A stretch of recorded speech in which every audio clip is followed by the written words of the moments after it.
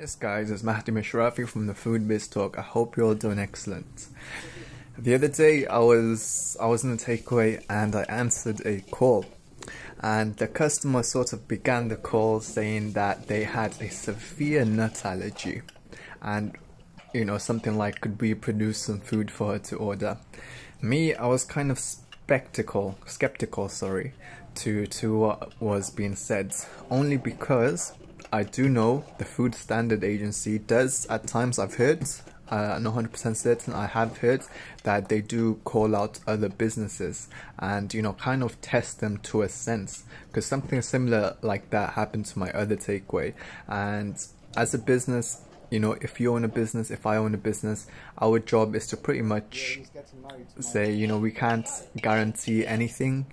Cross-contamination is present here, of course, and anything can happen. So, take it at your own risk. And that's what I said, and she didn't.